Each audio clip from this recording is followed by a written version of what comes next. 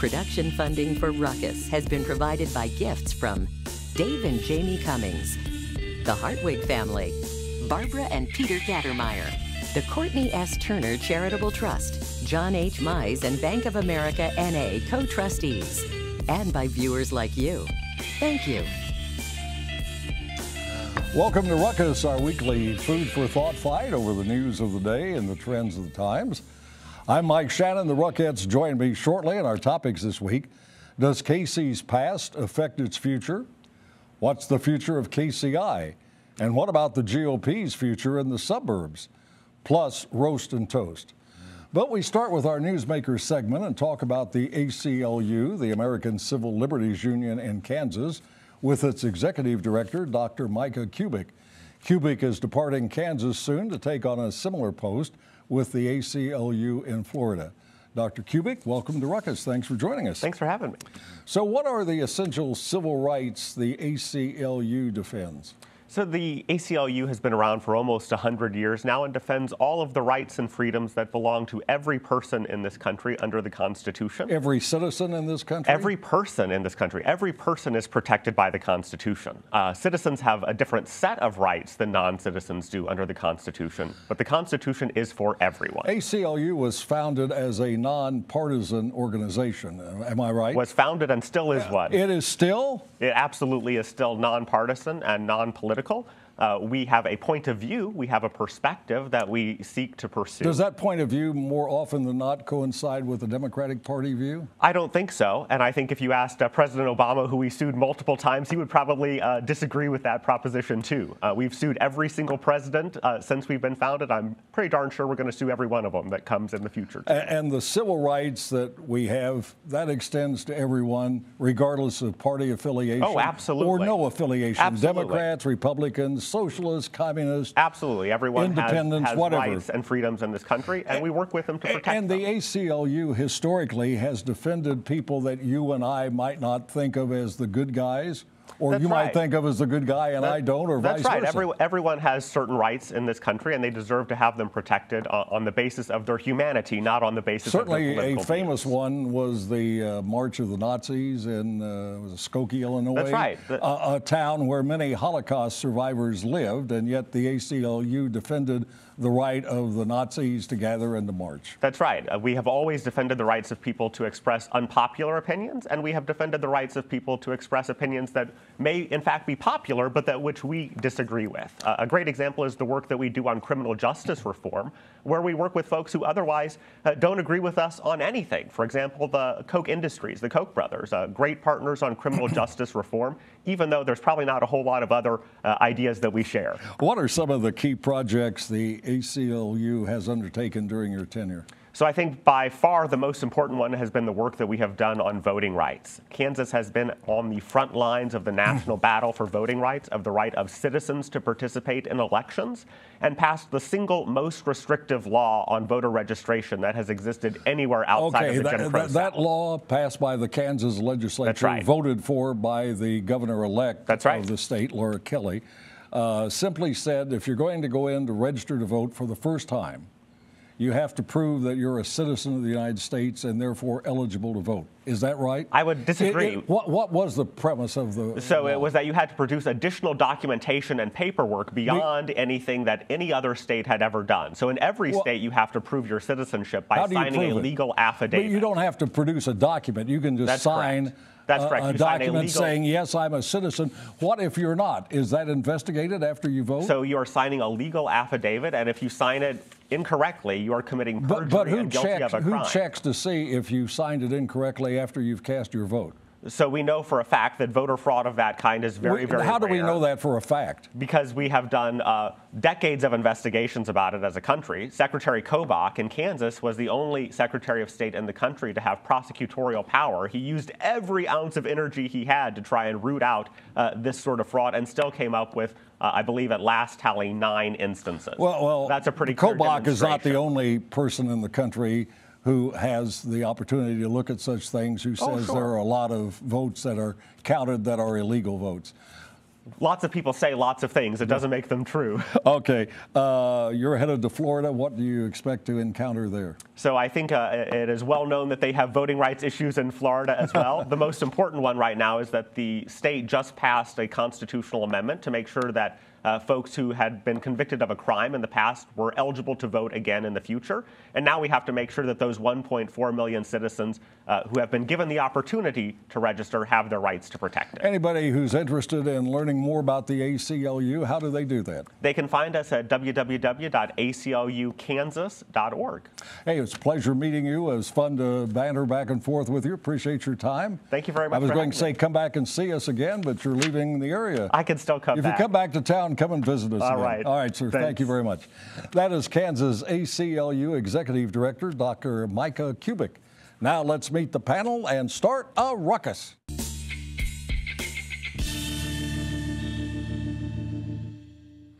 Jon Stephens is president and CEO of Port KC. Annie Presley is an author, publisher, and GOP fundraiser. Shawn is a labor activist, part of the Heartland Labor Forum at KKFI Radio.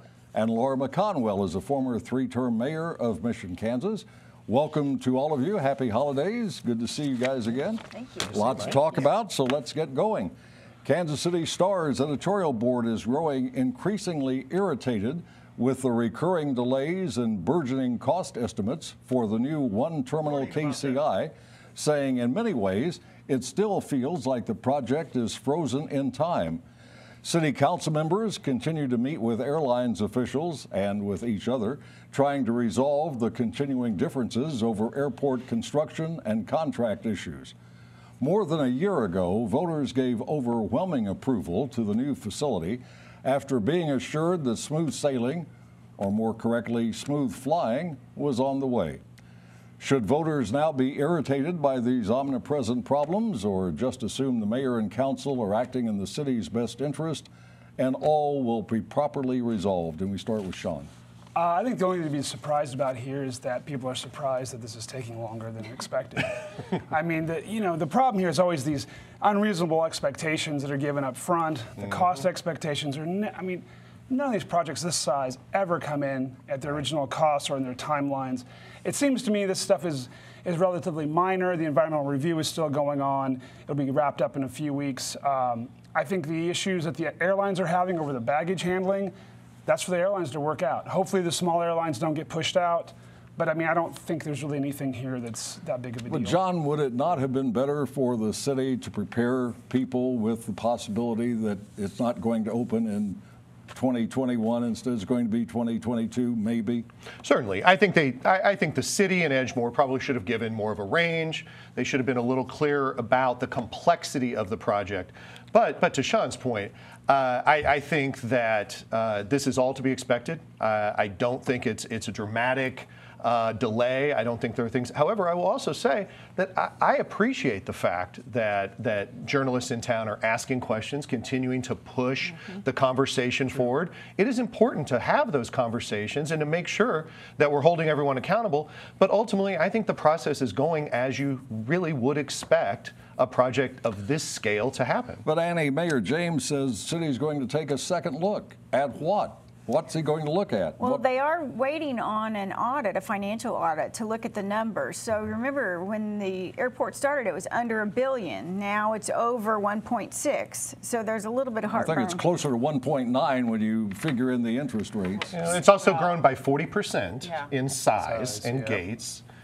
So there's heartburn. The building's gotten a lot larger. They're looking at heartburn right now, and they do need to pay attention to what they're saying to the community and how they're pitching it, because this does matter, how people feel about it. But I would say, just real quick, I think it's good governance, though, that the mayor and the airlines are saying, let's get a third-party assessment of the cost. I don't think that's a bad thing. I think that's a positive thing, to take a little pause, go out to the market, look, make sure these numbers are right, and then come back and move forward. Well, I was gonna say one. Well, I'm not sure I'm clear. You mean look at somebody else to develop the project? No. I think that is settled. That is settled. Edgemore and I think is going to do it. It should be settled. The airlines and the mayor have both said we should have third-party contractors, third-party construction estimators look at these numbers and make sure that these numbers are right. I think that's a good thing. Yeah, it's like not having the fox watch the hen house, and I think absolutely that's being a good steward of those taxpayer dollars. But I do agree that they need to probably continue to bring the public along with what they're doing, because they're doing their due diligence, which they should, particularly since the dollars that are involved, and you don't change an airport, every other year. This is sort of lifetime things that you do, and so I think it's prudent of them to double check those numbers, make sure all the stakeholders are addressed. They probably should be bringing the public along with them on what they're doing, because I don't think they're doing anything untoward. But Laura, since taxpayers are not paying any of this, or at least that's what we have been told, why should voters care how much the airport costs? The airlines are going to foot the bill. Because this is a big piece of property in the city of Kansas City, Missouri, and taxpayers do care. I mean, it will affect them whether they pay them or not, and it will reflect either poorly on Kansas City or not. And this can create a whole lot of problems that'll create ripples to come if you do not keep your public engaged. Well, it'll be users of the airport that'll pay for it. So, which a lot of those are the public. Which are going to be the public and it's me. In terms of costs, Yes. parking costs, airline costs, et cetera, ticket costs. And it's arguably the most significant economic development tool and facility that we have in the metro. And remember how divided the public was about whether or not to keep the current one and try to reuse it or build a new one. So everybody has an opinion. They were divided until there was a vote, and it was 75% or so saying, yes, we want a new airport. Absolutely. Right. So the public is needing to stay engaged. So, Annie, the opening date has been set back by about a year. Do you expect further setbacks? Well, gosh, I don't know. I feel like they think they're going to get started right away. Yeah, construction has not begun. Groundbreaking has not occurred. The contract apparently has not been signed, so they're looking for a little bit of money right now to continue the design And we work. shouldn't be concerned about any of this? Well, this is just the way business is done? I think you just got to let the process work. I mean, there's nothing we can do about it except encourage them to do it well. So you have no doubts that at some point, someday, maybe in our lifetimes, there will be a new Kansas City International one-terminal airport? I am my lifetime. Well, yeah. I have legitimate concerns there, you can understand. I'll wrap this up by quoting from Patrick Toohey. You all know Patrick, Show Me Institute, on this program a lot. On the website, he writes, regardless of whether officials are misleading the public or simply do not know what they are doing, the airport project appears to be a mess, but civic leadership is willing to look the other way. Good public policy is unlikely to result from such an awful process. Is that too harsh?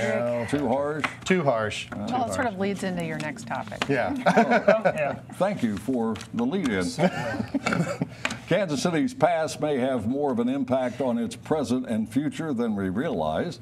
Star's Dave Helling suggests the days of Boss Pendergast rule in the 1920s and 30s still cause political leaders to have what he calls an irrational fear of concentrated political power. Such fear, he believes, makes agenda setting and problem solving more difficult. The city manager form of government in Kansas City, Missouri limits the authority of the mayor, making him first among equals on the city council with only limited additional powers.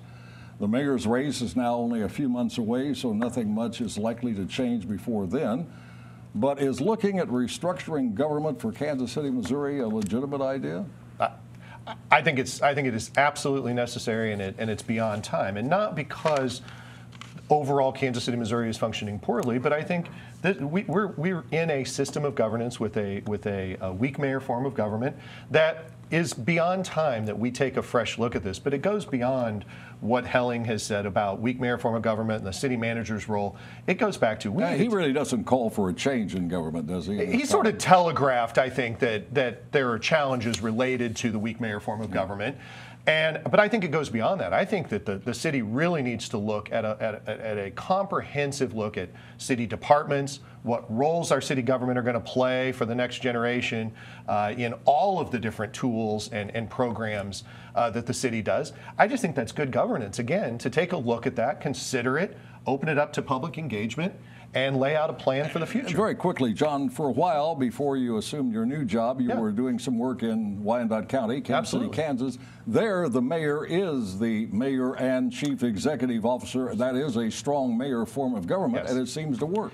It has worked well. That also was because of the unification of the that was done there. And I will say, in my 2+ years in KCK, having the county executive officer, the CEO, and the mayor in one role did lead to an immense amount of streamlining of process, both for the citizen, for the business owner, and just for the community in general. You can get a lot more done.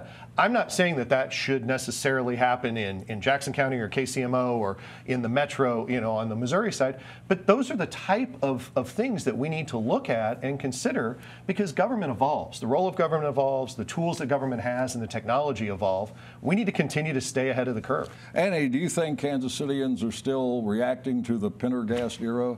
Well, in some ways they are, because most recently we asked again to get control of KCPT, and it's still controlled by the state. So there was an outpouring of enthusiasm in Kansas for cost savings and streamlining, like you suggested. And I don't think there's much of that enthusiasm in Kansas City, Missouri from the citizens. Shawn, what do you think of the form of government in Kansas City, Missouri, the city manager form? Do you like the idea of a strong administrative manager? I haven't heard arguments for what a strong mayor is going to do, is going to make things all that different. I do think my issue is more with the council and the 6 at-large seats. I don't really understand. I see some reason for having at-large seats, but I think having 6 is too many. I'd rather see something more like 8 districts and maybe 4 at large that represent 2 districts. I think that would.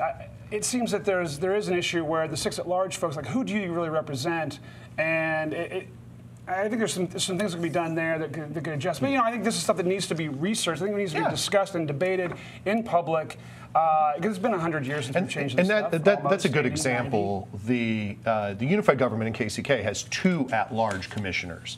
The rest are all in district. Right. That seems to be a functioning balance. It's a much smaller population. It's a much smaller population, 168,000. And we should point out in Kansas City, Kansas, that was a combination of 2 governments doing away with the county government, essentially. So that's how you had fewer positions and lower costs. There is one person among us who actually has been a mayor of a city, and she is right over here. Laura, what do you think about a strong mayor form? Well, I mean, that's how I operated in Mission. Granted, Mission is very small compared to Kansas City, Missouri, but I do think it's nice when you have somebody who is truly the leader of the community and the face of the community. And whoever's mayor has to work well with whoever is your city manager or city administrator, and because that person, you do delegate all those day-to-day operations. And it is a problem I see with having 6 elected at large, because they're elected at large just like the mayor's elected at large, and you can see a whole lot of posturing that's going to go on if you aren't working together. And I see this in smaller communities when you have such large councils. It is difficult to move the city forward, work on getting your agendas done and getting some type of a consensus and agreement. But I always think it's good to continue having these conversations, to bring those conversations forward and involve the stakeholders. But it really needs to be kind of ground up. If you have a strong mayor, that's where the final decision often rests, and somebody can make that decision, and it's somebody elected, not a city manager that is correct. Who is appointed. All right. And the voters can vote that person out if they don't like it. All right again. The long-held assumption that well-educated suburban voters were loyal to the Republican Party was dramatically overturned by the results of the 2018 midterm elections. Voters put Democrats in firm control of the U.S. House. Of special interest were suburban white women who in significant numbers fled the GOP and moved leftward. This was especially evident in Kansas, where Democratic women were elected to Congress and the governor's office in one of the country's most traditional red states. So for suburbanites and women, is this a temporary dispute with the GOP, a long-term separation, or even a divorce? Annie? I don't think it's a divorce. I think what we're seeing is the traditional urban vote is spreading into the suburban areas. So Democrat, blue, bigger, and the rural Republican areas are pretty much moving that direction as well. So there's going to be some flux in there. But what happened in this last cycle is that it truly was the year of the woman. more women registered to vote, more women ran, and more women were elected. And truthfully, I just think chicks voted for chicks. Because I don't know about you, I like to have female doctors. I mean, women are finding their power now. They still only make up 20% of the House and 25% of the Senate, but they are on the move. And 80+% of the women elected were Democrats. Right. Elected on the Democratic. About 60%. Was it Yeah, about 60%? 2/3, right. Oh, yeah. Since we have two women, let me go to the other lady on the panel and get your reaction. So in Kansas and I live in Northeast Johnson County, and I wouldn't say that it's a divorce or an annulment or even this huge traditional wave. I think the people in my area, what I hear is, while they may not disagree with some of the policies of the current federal administration, they have a real issue in the packaging and the messaging and the tweeting and the vitriol that comes out. They are tired of that. They don't want to hear it. And then so that trickles down. And then we had a governor's race where, you know, Chris Kobach is abrasive, and he would say, you know, okay, you don't like me, you don't like what I'm saying, don't like what I'm doing, and he's, you know, driving Jeeps with the guns on them, and don't vote for me, and they didn't because Laura. Pretty clear. Well, at least they listen to him. Well, that's it, because you know, just because you can doesn't mean you should, and it gets down to with judgment and packaging. So are you saying President Trump's behavior, I think you're talking about the president, yes, is his behavior as distinct from his policies the reason suburban women seem to be going to the Democratic Party? Well, I don't know that they're going to the Democratic Party. I think they certainly voted that way. Well, in our area, I think that's why they didn't vote for Republicans, because they don't like, the Republican in Congress. Kevin Yoder's a man, Sharice David's a woman. You know, okay, so if they want to vote for a woman, they're going to vote for a woman. And if they're irritated, I mean, here's the thing: if you even say, you know, Donald Trump's not that bad, they weren't going to vote for you. So I mean, I think Kevin came in behind the 8 ball because of things outside of himself, to me. And I think there's other issues here. I don't think that I was looking at the detailed polling, exit polling data from AP and Fox, and still it's not clear how many of these people are new voters. I mean, there's one thing to say, oh, this is what women did, but there's also a whole lot of people that have never voted before that are coming in, and so that's an entirely new demographic, new voters, and what they're doing is still unclear, and what they're going to do in the future is still unclear. If they're ever going to vote again. Right. Because we have a lot of those, the kind of the one-hit wonders will come in to do this, and they think they've done their civic duty, and then that's going to be the end of it. So I don't think it's fair to say there's, you know, everybody's changed. Well, one data point is not a trend to make. So, but most of the polling shows about 46% of the electorate still support the president. So that doesn't mean a disaster. In fact, his up and down are better right now than Obama's were in his first term. And let's say certainly there has been damage done to the Republican brand in the 2018 midterm. Would you agree? Is that a fair estimate? What can be done by Republicans, if anything, to repair the damage before 2020? Well, if they could get the tweeter away from me, as my kids say. Grab his phone. He's tweeting too much. But other than that, I think we all just need to band together and recognize that all the economic aspects, the lower taxes, everything that we wanted and hoped for are actually happening. Judicial appointments, all these aspects of this presidency are positive. So we band together on that and try to help with the coarseness that we hear coming out of the White House, and just hope and pray that something changes in his personality. One final quick question, just yes or no. Should Democrats name a woman candidate for president in 2020?